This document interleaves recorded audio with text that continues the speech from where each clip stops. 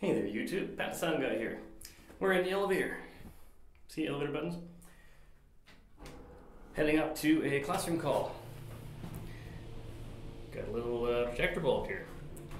Wait to see what this is going in. This is going to be cool. I haven't done one of these bulbs in probably 25 years.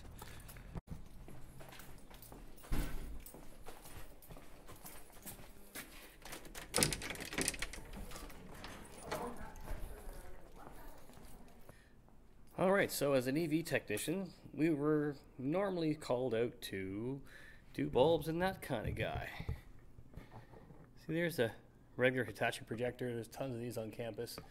Most classrooms have them, so we've got a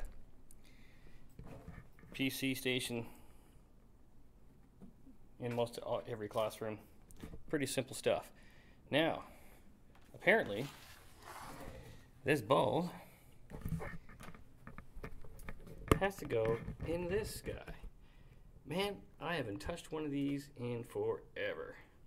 Before I start work on anything like this, unplug it.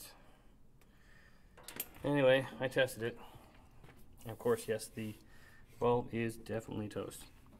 So apparently, that's all you gotta do here. Oh, there's two bulbs in there. Oh. Looky, looky, looky. Here's a switch. There's two bulbs. So if you have a bulb go down, you can just switch it. Like that. Isn't that cool? So you don't have to interrupt your lecture or what have you. But we're just going to replace the bulb that's toast. And you can see that one's nice and black. Little hell of a guy. So we'll pull that out and have a look. Alright, here's a word to the wise. You never touch these bulbs with your fingers. Because what happens is the oil from your fingers sticks to the quartz of the bulb, and then once it gets hot, the bulb will want to fail. Or it could actually explode. Or implode, I would guess, if you'd say that. So when you're putting these in, you be very careful you don't get any grease on them.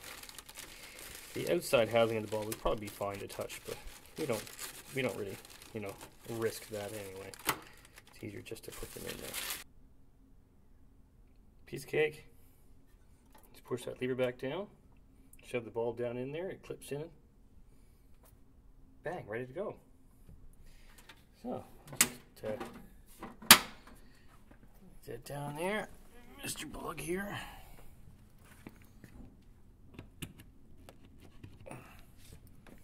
Not every repair has to be complicated. Ta-da! Beautiful. That's it. Normally we're replacing bulbs in those guys. So you never know what you're going to be doing in a day when you're doing AV stuff.